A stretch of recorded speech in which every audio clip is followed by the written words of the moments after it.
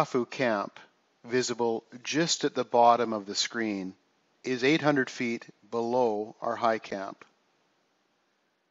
As I move up the mountain to 16,000 feet, our high camp becomes visible. You can see it here, a smattering of tents as taken by Google Earth. Our summit attempt starts here at midnight. Once you reach the top of the main plateau, you walk along the mostly flat ridge to Uhura Peak, as seen here. It's not too bad, right? Yeah, not bad. Sometimes people will stay up to 75, 70. It is 3:30 in the morning on Saturday, and my quest for summiting Kilimanjaro ended tonight. We left as a group at 12 midnight, and the wind was howling all night here at 16,000 feet. And I'm literally wearing everything that I brought, including skidoo mitts. It's what? Okay.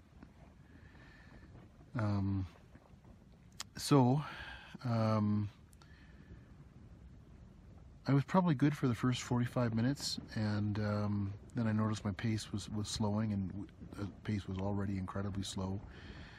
At this altitude, you're literally putting a foot in front of the other foot, and then stopping and breathing. And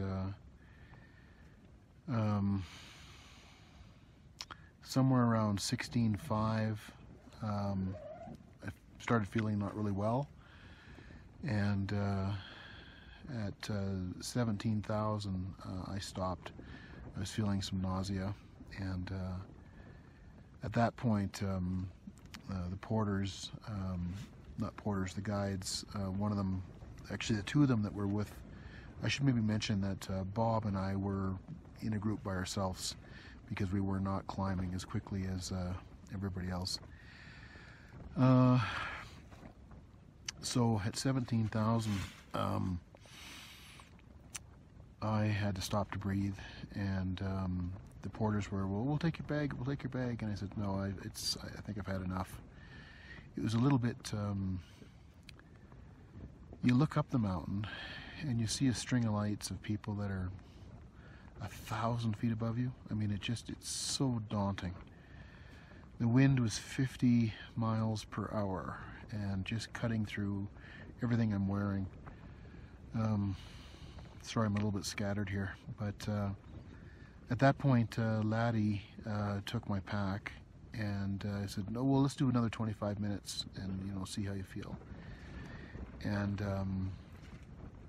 we didn't do another 25 minutes. We did maybe another 5 minutes, maybe a little more than that. But at 17,200, that was it for me, and I said, I want to go down.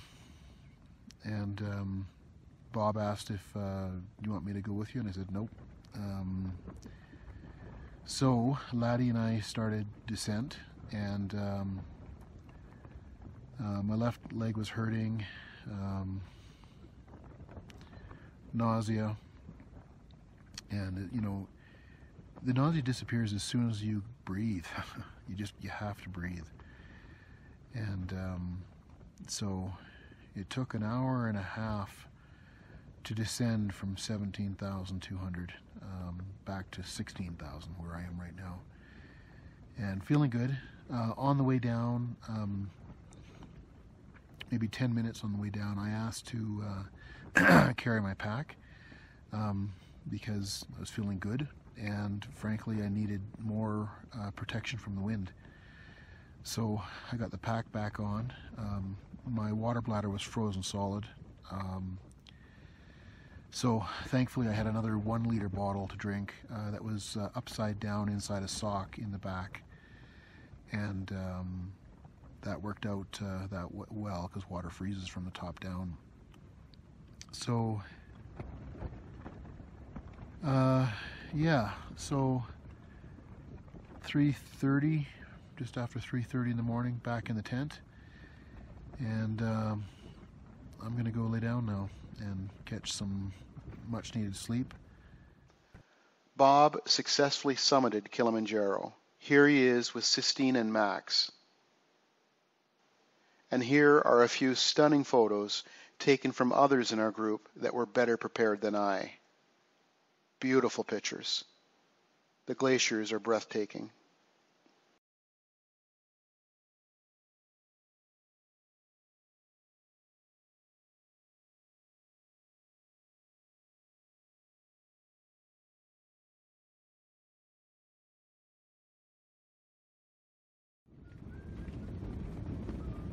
So this is 7 o'clock in the morning, or 7:30, something like that, and you can see that my oxygen is still very low. So, time for me to get to some lower altitudes.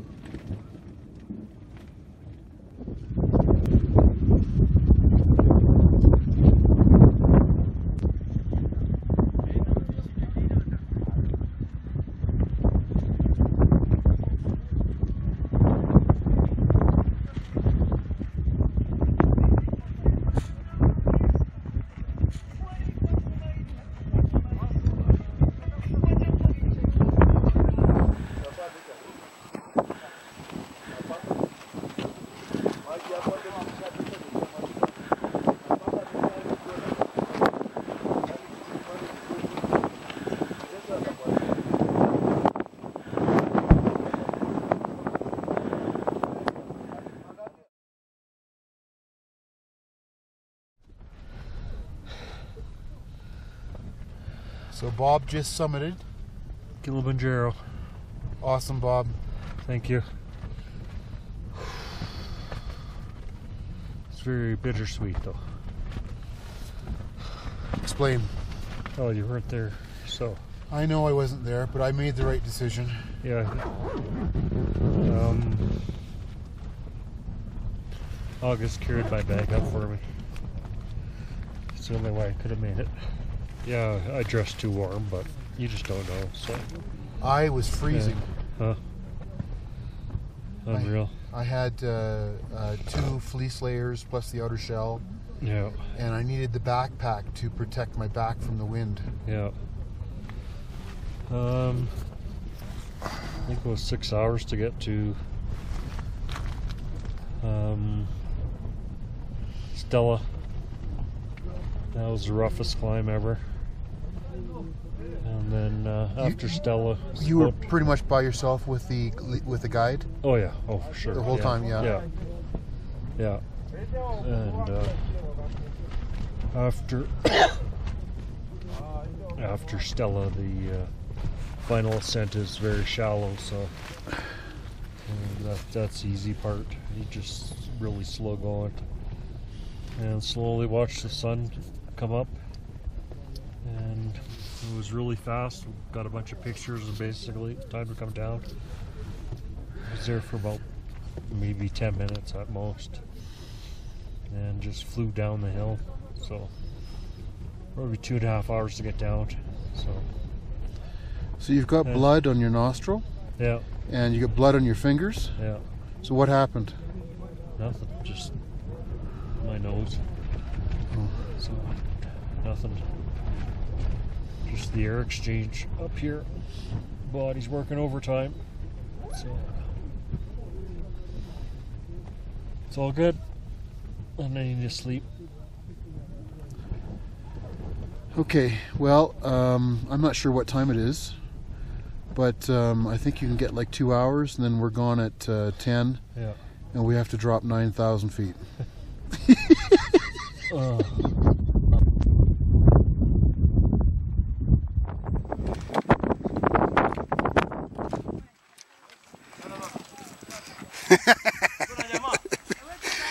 Let's see it, Sistine! Woo!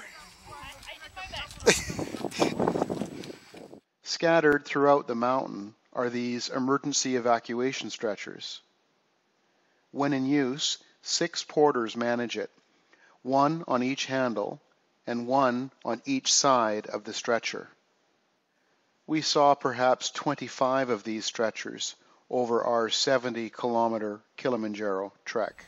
kijana mwenzio, nashindwa na mali sina we, ningekuwa malaika.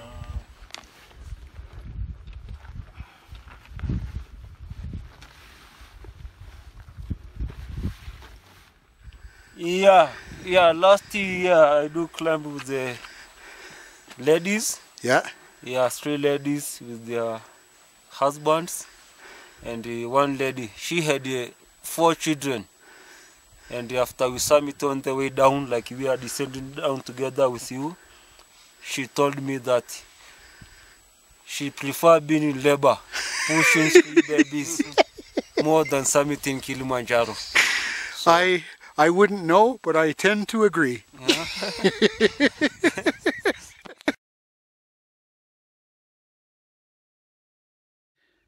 We are below High Camp, Brafu Hut, and we are just above, what did you call this? Millennium Camp.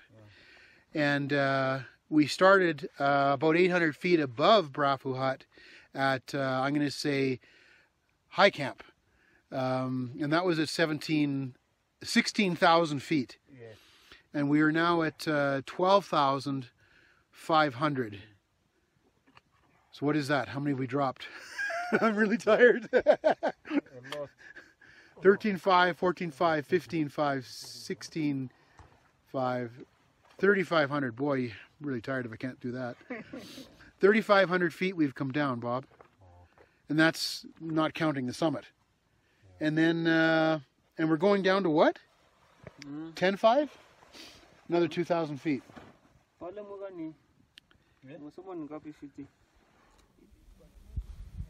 That's Protea. Protea. Yeah, scientifically it's Protea Kilmanjaro. And it grows on moorland zone. So it grows in Kilimanjaro and also in South Africa? Yes. So we are, I'm going to say, an hour and a half upstream from Mweka camp, which is at 10,200, something like that. And I think we're probably around 11,200. Pretty good guess. We have about an hour and a half left. And we've been traveling for 4 hours so far.